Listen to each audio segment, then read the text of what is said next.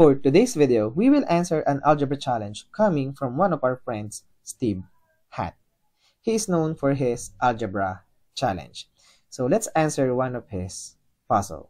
So find the value of n given this equation, n squared minus 1 factorial all over n squared minus 1 equals 23 factorial. Now you can pause this video if you want to give this problem a try. Now suppose you pause this video. Now let's see if you got the correct answer. Alright, so to answer this question, one thing to notice here is we have a common term of n squared minus 1. And one of the techniques that we use in this academy is when we have two common terms, what we're going to do is to replace this with a single variable. So let's call this as x. So let x be equal to n squared minus 1. So all of this n squared minus 1 becomes x like this. So this becomes x factorial on the numerator and we have x on the denominator. And now let's focus on this equation. And here we will use one identity for factorial. Take note, when we have a factorial, it must be equal to a multiplied by a minus 1 factorial. So we can rewrite the numerator as follows. We have x multiplied by x minus 1 factorial. Now the question is why we do that? Because we cannot eliminate a factor of x on the numerator and a factor of x on the denominator.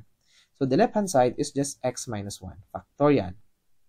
Now, on the left side, we have x minus 1 factorial. On the right side, we have 23 factorial. So we can say, if we disregard this factorial symbol, x minus 1 equals 23.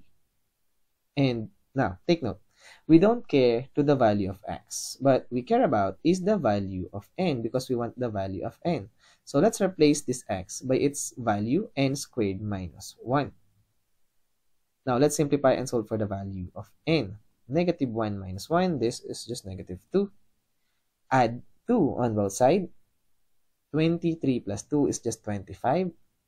And get the square and get the square.